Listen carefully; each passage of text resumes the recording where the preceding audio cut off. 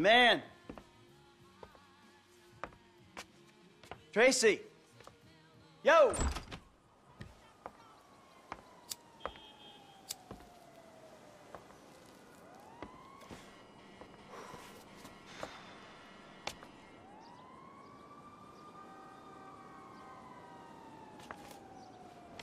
Amanda! Amanda! You better not be! Not in my house. Fuck you, Michael. Go away! I'm paying that turd $150 an hour to fuck my wife in my own bed? Michael, go away! No, I'm sorry, bro. She said you had an arrangement. You and I are gonna have an arrangement. I'm gonna arrange your fucking funeral. I'm really sorry, bro. I'll comp the session. I promise. You are dead, man! Fuck! Dead! Come here! Ah! Hey, you! Stop it! What's up, man? Get out of my way. Michael, calm down. What the fuck is going on? Nothing happened. It was a misunderstanding. She fucked a prick in my bed. You bullshitting. It wasn't like that. You in?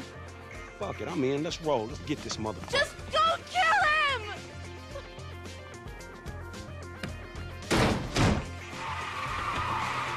Siema wszystkim bardzo serdecznie, już nie mówiąc nygas, bo jeszcze wbiją mi na chatę czarnuchy. Zaraz, właśnie to powiedziałem. Chyba nie ma nic gorszego odkrycia, że nasza nie żona, nie dziewczyna, tylko już puszczalska lafirynda przeczyszcza klozet innym przepychaczem, jeśli można to tak metaforycznie nazwać. Jedziemy teraz właśnie za instruktorem penisa, to znaczy tenisa, ponieważ lafiryndziarz przepchał nasz złoty kibel, na którym mamy prawo siedzieć tylko i wyłącznie my. A z Michaelem się nie zadziera. No to tak, umówmy standardowo wymagania na złoty medal. Dziś mamy 3 wymagania na golda, w tym ani draśnięcia, czyli wymaganie już nam na pewno bardzo znane, czyli musimy dostarczyć tego białego Bisona w przyzwoitym stanie, bez większych uszkodzeń.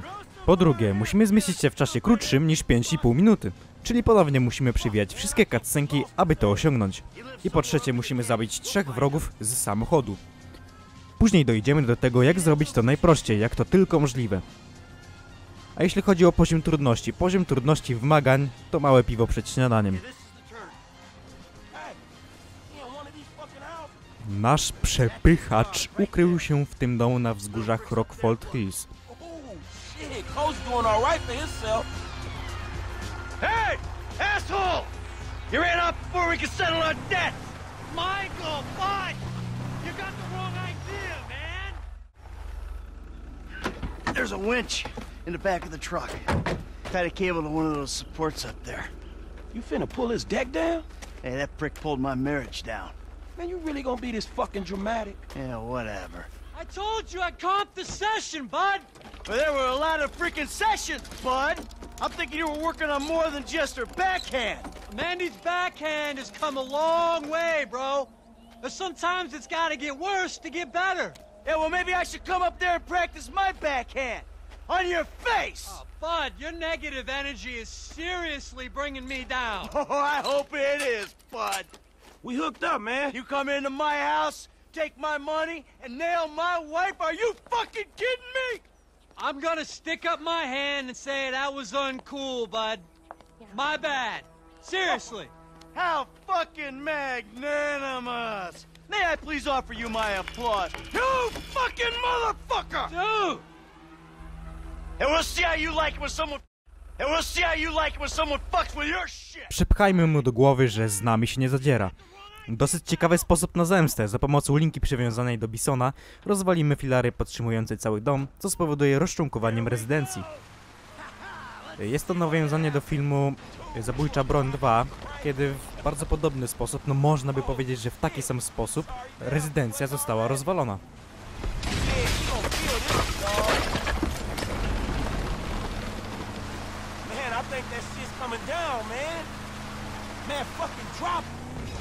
Are you fucking serious?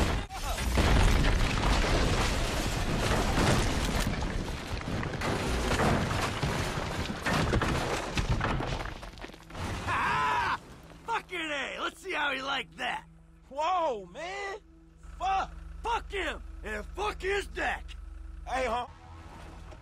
Mission complete. Udało nam się rozwalić tę zacną rezydencję. No to teraz musimy wracać do domu Michaela.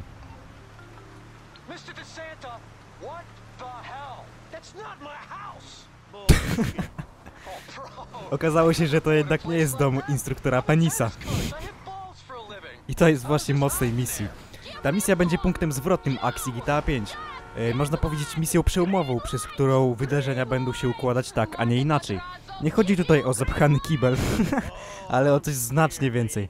Gdyby nie ta misja, Michael dalej korzystałby z uroków emerytury i zwijałby bąki na swoim wiklinowym leżaku.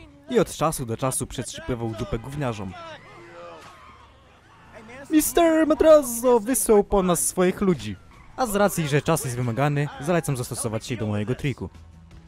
Jeśli chodzi o wyeliminowanie przeciwników. No może to nie trik, ale bardziej mądre wypełnienie tego zadania. Gdy się zatrzymamy, nie będziemy doznawać większych obrażeń i możemy na spokojnie wystrzelać ich jak kaczki. Jak widzicie, w bezruchu mam z tym problemy, a co dopiero w jeździe.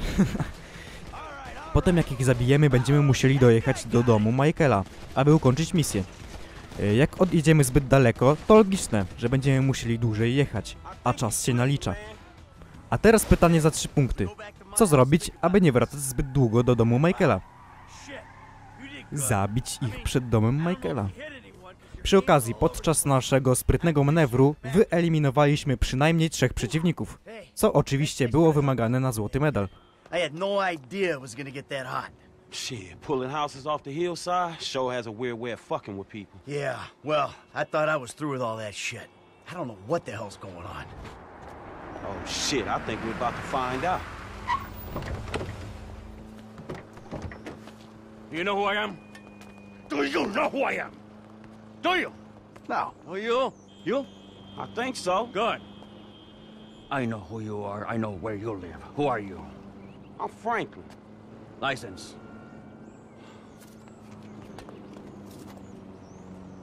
Now, Franklin, maybe help Mr. DeSanta here. Who am I? I think Martin Madrazo. Good boy. Now maybe give him a little of a background. Man, Mr. Madrazo is a legitimate businessman who was wrongfully accused of running a Mexican-American gang and a narcotic ring, but the charges were dropped because of the witnesses came up missing. Smart kid. Now, Michael, got a question for you.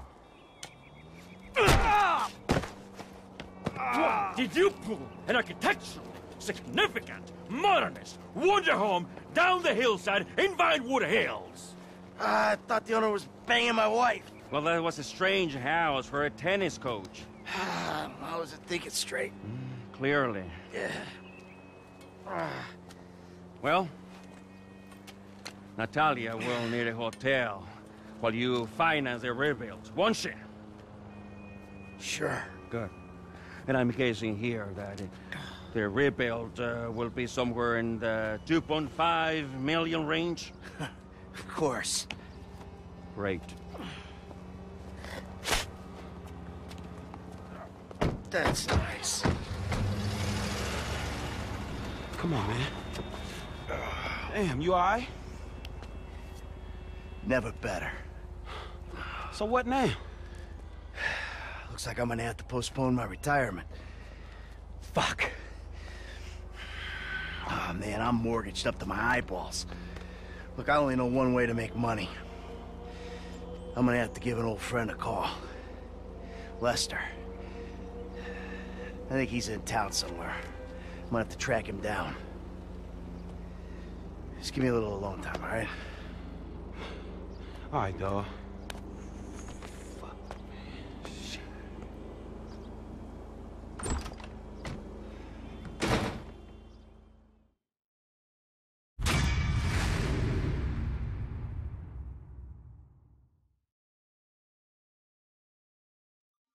No nie ukrywam, że będzie to początek problemów Michaela.